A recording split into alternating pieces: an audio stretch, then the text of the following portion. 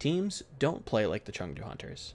They don't play their compositions, they don't approach fights the same way, and they're certainly not as aggressive. Teams get lost in the fog of war when facing down the Hunters, and this not only has been enforced by their coaching staff, but has also been reinforced by their regional style. Constantly we see China rely on comfort picks that can even lead into self-discovery of their own style of play, and the Chengdu Hunters are no exception to this rule.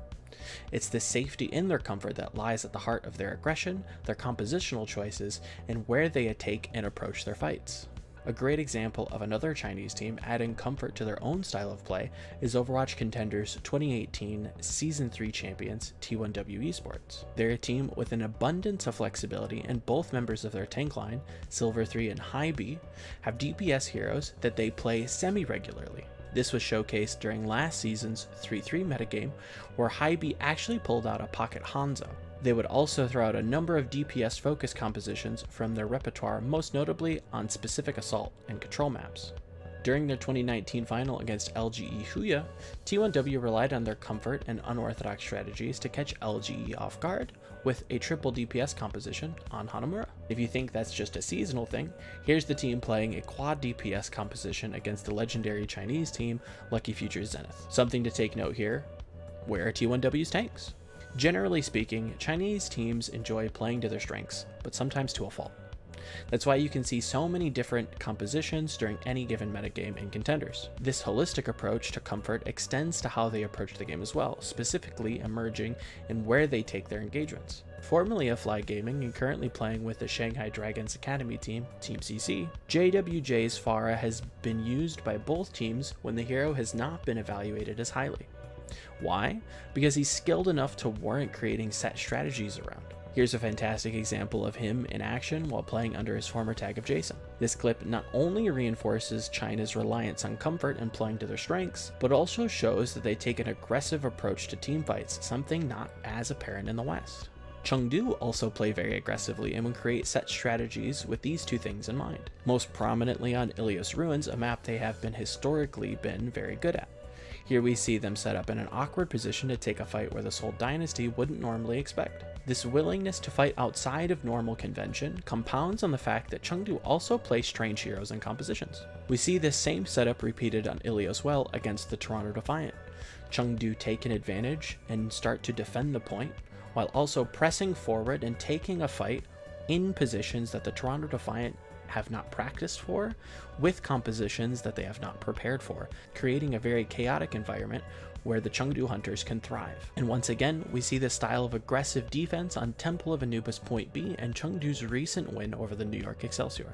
Chengdu constantly look to brawl and try to stress the mental RAM of their opponents by creating chaotic situations in where their very mechanically gifted players can shine. This also reiterates the fact that Chengdu also likes to play comfort heroes. Take a look at Jinmu here. What is he playing? Doomfist. What is he playing now in this current 2-2-2 meta? A lot of Doomfist, a lot of Pharah, a lot of projectile heroes, all of which are in his wheelhouse. Now that's not to say their aggressive tendencies always pay off. Godsby and Adora. Like, you don't have to... Hey, Young Xiaolong! May have overextended here. You've been up more than you can chew today, son! What was that? And to cap off our little exploration into the Chinese style, we have another trend that is consistent with my theory and doubles down on the idea that many teams attempt to take fights in unorthodox ways. This time it comes by way of how they path towards objectives and key points on their respective maps. First, we have Lucky Future attempting to deflect Flag Gaming's Pharah ace by taking a long, sweeping rotation towards the point.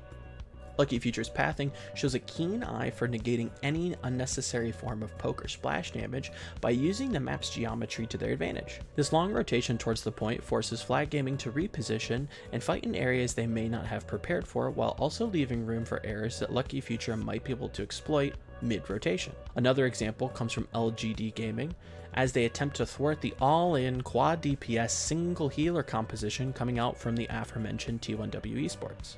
They take the outside path on Lijiang Tower Night Market and try to force T1W's hand in small enclosed areas. These choke points lend themselves to LGD Gaming's control-laden composition, while also limiting the attack paths for T1W's heavy dive composition. Another great example is with Chengdu attempting something very similar to the last few clips.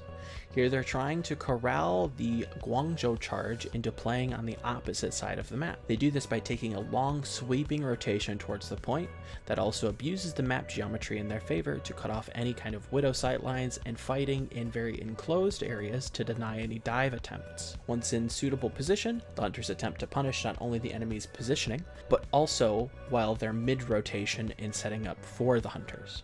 And to cap off all 3 points, we see Chengdu taking this theory one step further with their infamous Symmetra strategy on Hanamura and on King's Row.